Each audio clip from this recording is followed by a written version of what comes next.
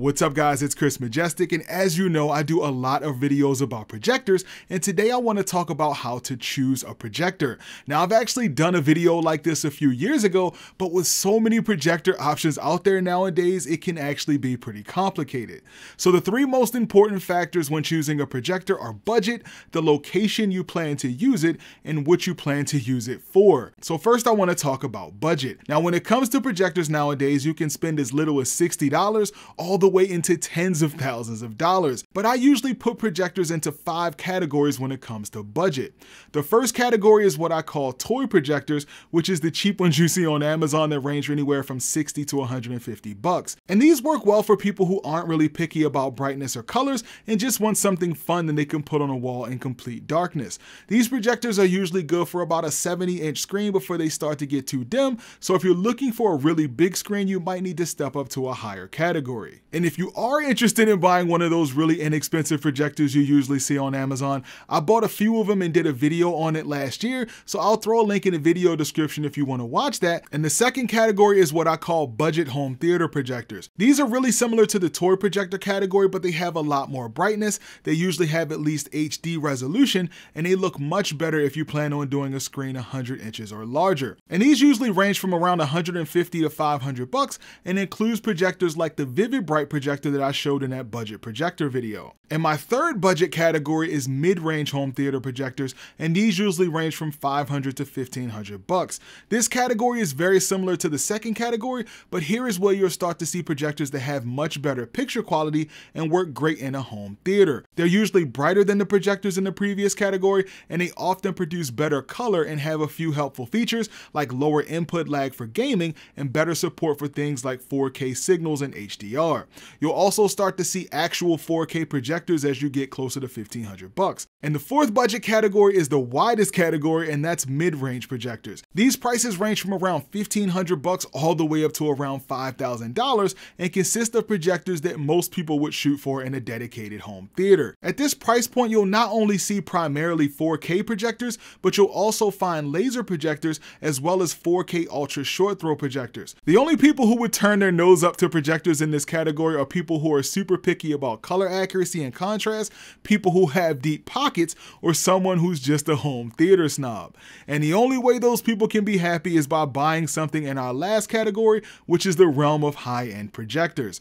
These things range from $5,000 all the way to the moon. With these guys, you get pretty much all the stuff you would get from the previous category, but they usually come with a ton of calibration options for you to get the perfect image, and they often boast the highest color reproduction as well as high contrast to appease even the pickiest of home theater enthusiasts. You'll also find some insane 8K projectors in this category, and of course full-on commercial grade projectors. And this brings me to the next topic I want to talk about, which is the space you plan on using your projector in, which is one of the most important things to consider aside from budget.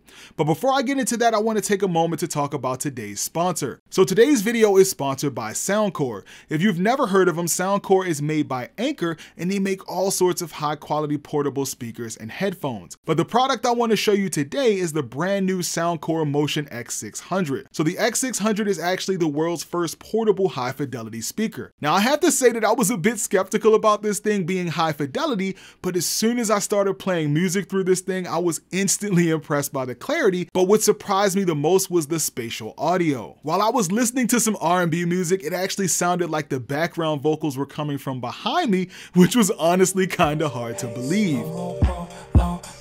I'm trying to get paid at the most. See it up close, no freeze. I'm at the most. Trying to get paid, you know it's all still part of. And not only does this speaker sound great, but it has a really nice seamless metal design. It comes in 3 colors and looks and feels like a premium speaker. It has a total of 5 drivers putting out crystal clear distortion-free sound, even with the volume cranked to the max. Now of course the X600 has Bluetooth, but if you have an Android phone, you can enable LDAC mode, which gives you even better Bluetooth sound quality. It even has an aux port on the back if you want to connect an external device. And with the X600 being portable, of course it has a built-in battery giving you 12 12 hours of playtime so you can take your high fidelity music with you anywhere. So if you're a music lover who's picky about sound quality and you're looking for a portable speaker, make sure you check the links in the video description to pick up the X600 today. I want to thank Soundcore for sponsoring this portion of today's video, and let's get back to the video and talk about choosing a projector. So as I mentioned earlier, one of the most important things to consider when choosing a projector is the space you plan to use it in. So if you plan on using your projector in a bright room, then you need a bright projector to offset the ambient light. Now you just need to understand that even the brightest projectors can't compete with really bright rooms or direct sunlight. And if you can't hang a projector on your ceiling, or you don't want to run wires, then you can buy an ultra short throw projector which sits right on the TV stand in front of your wall. Another thing to think about when it comes to space is the size of your room, as some projectors may have a throw that's too long for your room, so you might be limited on screen size, or you might need to go with a short throw projector. And another common mistake I see in some rooms is that people might be trying to go with a screen that's too big for their room considering their ceilings aren't high enough. And if you're looking for something portable that you can move around between rooms, you'll want to look at something small, lightweight, and preferably battery operated. Alright, now I want to talk specifically about projector brightness. This is probably the thing that people focus on the most when trying to find a projector, but believe it or not, I don't think it's the most important thing. Yes, projector brightness is important, but there are several other factors that you have to consider. For example, I see a lot of people buy projectors that are built specifically for classrooms or businesses. Even though these projectors are usually pretty bright, they unfortunately don't work that well for home theater use, and there's a few reasons for this. The first issue is that they lack color accuracy. Considering they're built to cut through the bright overhead lights in a business, they usually produce a ton of white light, but the colors are not nearly as vibrant and accurate as a home theater projector. They also don't usually have good contrast, and they usually have a lower resolution, so they're not as sharp. They also lack features such as support for things like 4K, HDR, ARC, and several other features that are helpful for use in a home theater. Now, the brightness issue isn't just limited to business projectors. It also affects some home theater projectors as well. Now, I've considered doing a dedicated video about this, but I'll talk a little bit about it here.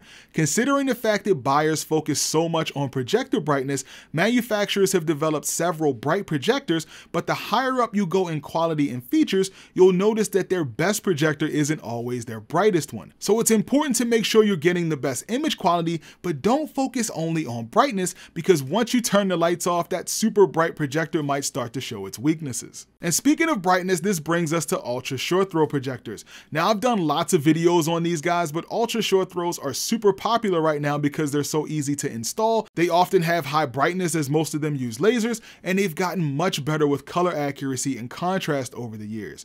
Not to mention the prices have been slowly dropping as the competition ramps up. Now, they're definitely still not cheap, but if you don't want a projector on your ceiling and you want something that's closer to a TV replacement, this might be exactly what you're looking for.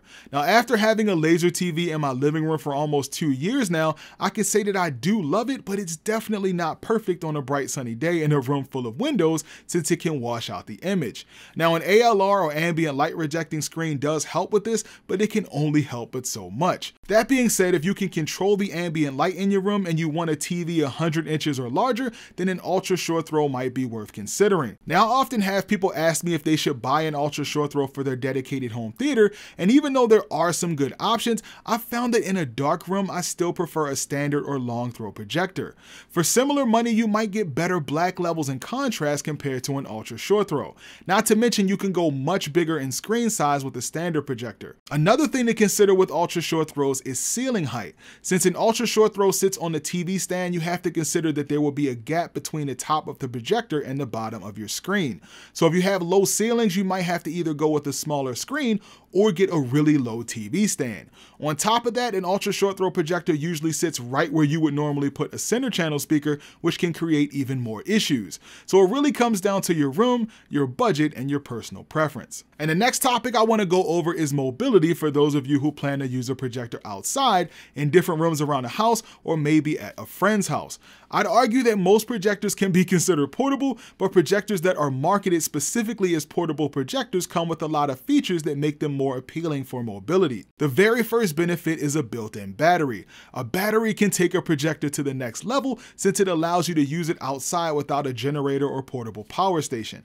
Not only does it allow you to watch movies untouched, untethered, but with most of them, you can even buy a portable USB charger and easily extend the battery life even further. Some of them even come with a smart TV interface built in, so you don't even have to connect anything to them to watch movies. Now, portable projectors are great for those times that you want to watch a movie outside, but they aren't usually the brightest, and you usually pay a little bit more of a premium for them over projectors in the budget category, even though the image quality isn't usually that much better.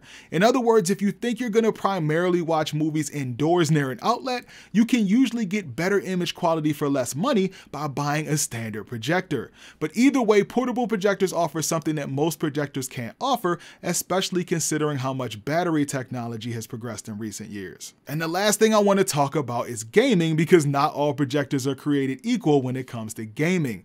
Aside from brightness, contrast, color, 4K resolution, and all the other stuff we've already talked about, the most important thing to consider if you're a gamer is input lag. Input lag is the amount of time it takes from you pressing a button on your controller to your character moving on the screen. This may not seem like a big deal, but if your projector has really high input lag, you're gonna have a bad time playing fast-paced games like first-person shooters. Now, if you're a casual gamer, you may not care that much about this, but if the input lag is over 100 milliseconds, it'll affect most games. And aside from input lag, you might also want support for higher refresh rates like 120 Hz, or you want 4K HDR support. These things exist on some projectors, but they're definitely not as common, so if you're a gamer, you definitely want to make sure you check the specs. And if you're looking for any of the products I mentioned in this video, or you just want some options, be sure to check the links in the video description, as I'll have some links to those products. And if you found this video helpful, go ahead and make sure you mash that like button for me. And if you have any questions, be sure to leave a comment in the comment section. And of course, if you haven't already, be sure to subscribe to the channel so you don't miss out on any new videos.